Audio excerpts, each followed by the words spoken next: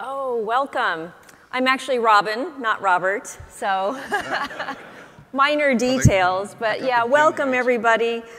We are so thrilled to have you in beautiful wintry Montreal. It's a beautiful city, so thank you for hosting us, all the folks who are local. And before I get started, first I wanted to thank all of our sponsors here today, in particular our diamond sponsor, Google. Thank you, Google. And our platinum sponsor, Microsoft Azure. So thank you to all our sponsors today. And just I want to give a few brief housekeeping notes before we get started.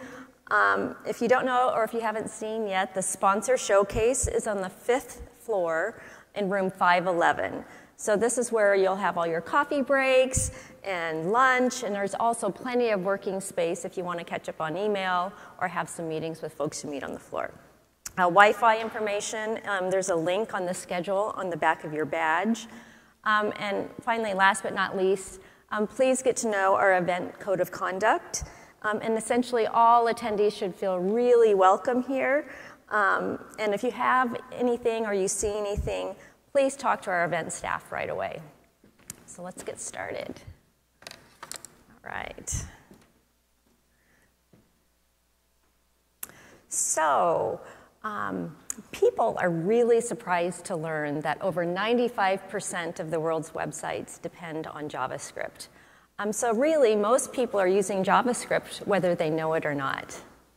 And today, JavaScript continues to hold the top ranking among many developer surveys. So for example, the GitHub Octaverse that was just released has JavaScript as the most popular by repo contributions. And again, it's a top programming language in RedMonk in their language survey. So no doubt, this is an ecosystem that is undeniably large, which really makes it sometimes difficult for emerging technologies and new projects to really break through in a saturated market. So the challenge for us all is how do we keep JavaScript trustworthy and modern with this huge user base? It truly is a humbling and an awesome responsibility.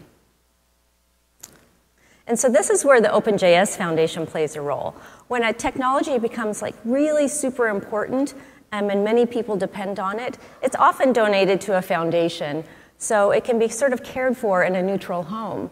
And the OpenJS Foundation's new, but we're really built on years of experience. As you know, when the JS Foundation and the Node Foundation came together, we really took and built from the best of both worlds and really created this new wonderful thing. And in fact, I kind of go way back with the Node Foundation. I was part of the original open source team at Microsoft that helped create the Node Foundation because we knew that putting Node under a neutral foundation would really help increase its contributions and set it up for further success. And as you know, Node is now 10 years old and it's everywhere. Including many great apps and companies that you know and love. And one of my favorite examples is NASA. NASA uses Node and JavaScript for spacesuit solutions, and it helps keep astronauts safe, just like Jessica and Christina did last month. So I think that's pretty cool.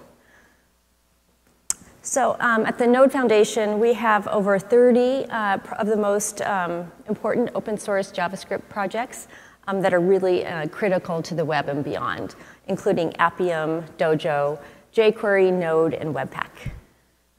And our projects are in the top 100 JavaScript libraries that provide a variety of solutions and include many of the frameworks and dev tools for a modern web. And if you don't know, you may think you don't need jQuery, but really it's still widely used today. And our members make it happen. They provide the financial support and a lot of the governance leadership that really drives our organization forward. So thanks. If any of you are in here, raise your hand if you're a member. And if you ever have questions, find these folks. They're really an essential part of our organization. Great. So we've had a great year since March when we were formed, and we've welcomed some really awesome incubation projects to the organization. Now, the incubation project is when a project joins the foundation. They kind of go through an onboarding checklist before they join. So Node Version Manager, NVM, was our first project we welcomed. And if you know, NVM is a widely used method to install Node.js and manage multiple versions. And recently, Google brought AMP to the foundation. Now, AMP is used in 30 million domains and billions of pages. And what it does is it helps websites have pages that load more quickly. And it's implemented in Google and in Bing and Pinterest and Pantheon. So that was pretty exciting. And recently, Fastify came to the foundation. And Fastify is partially sponsored by Nearform, so we thank them. And Fastify is one of the great developer experiences that helps provide a great experience with low overhead. So that was pretty cool. And if you don't know, Fastify is used in Car2Go and Vectra and many other apps, so that's pretty cool. But today, we have some more exciting news. Today, we're welcoming a new incubation project. So I am thrilled today to announce that the open source web framework Electron has joined the foundation. Yes. Woo. Awesome. So it sounds like you all know Electron. That's pretty awesome. Electron really is an easy way to build cross-platform desktop apps. And wow, is it widely used. We're talking Skype, Visual Studio Code, Slack, Twitch, WhatsApp, and more. And Electron was developed initially by GitHub in 2013, but as you all know, it's really maintained by several people across many organizations today, so that's pretty exciting. The last year, they've moved to more of an open governance model that I talked earlier, and I'll talk more about sort of that neutral decision-making process.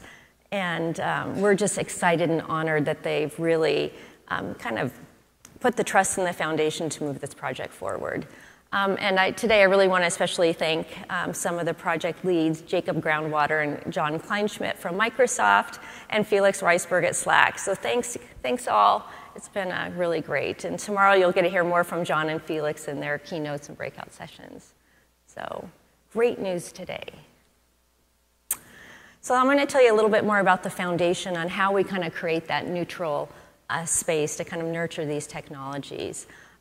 We've created kind of some policies and process that really prioritize stability and openness. All of our conversations, as much as possible, are held in the open. You're all welcome to join. We publish our calendar. It's on YouTube if you want to catch up on what we've been doing. And we really encourage decision-making at all levels.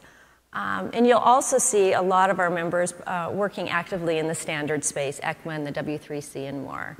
So that's really important as well.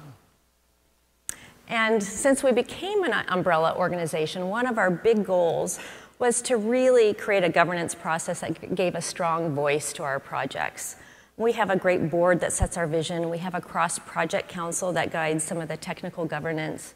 And we have an amazing staff that supports our projects with marketing and legal and program management and all these events around the world that bring people together. But truly, we want to create a place where each project can operate independently, but the foundation is really removing that friction so you can grow and make your project more successful. Another important part of what we've been doing is our certification program, and this is something that had been in demand by the community for the last couple of years. We had a lot of feedback from GitHub on how to shape that, and we're really fortunate to work with NodeSource and Nearform to help craft that. And Adrian and Dave are going to talk a little bit more about the certification program later today, but really think it's really a great way to showcase your abilities with Node and allow companies to find top talent in the market. So, I'm new here. I'm kind of on my third month, but in a way, it sort of was like stepping into an extended family, much like, if you work a lot in the open source community. But people, since I left Microsoft, still like to say, Robin, wasn't it hard working on open source at Microsoft 10 years ago? And the answer is, a little, but mostly no. I mean, the community has always been so welcoming. But really, truly, I learned so many lessons from the people I met on the way. Wonderful words of wisdom. And one of my favorite was from Jean Pally, who was my boss at the time. And he would always tell us, team. 1 + 1 = 3. And that's when the value of being together is better than being apart. So that really, is sort of shaping how I think about how we work at the OpenJS Foundation. So at MS Open Tech, 1 + 1 = 3 meant engineering, marketing, policy. We all had a seat at the table to ensure a project success. You need everybody at the table. It also means working with your competitors and partners to really help the customers that everybody shares. So for me, that really sort of is the spirit of how the Node Foundation, the JS Foundation came together to really sort of strengthen, improve how we serve the JavaScript community. So I covered a lot today, but did I answer the challenge question? Well, no, probably not entirely, because we don't have all of the answers. However, the foundation really has a solid footing and a start and a lot of amazing people to carry the JavaScript ecosystem forward and carry it in the future. And actually, Miles is going to talk a little bit soon about the future of JavaScript. So this week, I challenge all of you to dig in on some of these issues that I've just covered, collaborate, learn from each other, and remember that 1 + 1 = 3. And really, truly invite you to help shape the future of JavaScript. The rewards you make will be things that you discover about yourself, like I did in my journey with open source, and the wisdom that you share with your new friends in the JavaScript community. One last announcement before I close and introduce Miles. We are announcing our date for our 2020 conference. Not quite sure the name yet, but it's going to be the Global Conference for OpenJS Foundation. It's June in Austin, so that'll be super cool. We are going to co-locate, but be an independent event at the Open Source Summit North America. So save the date in June, and we hope to see you there, and we'll have more information on our website in the next month. Thank you.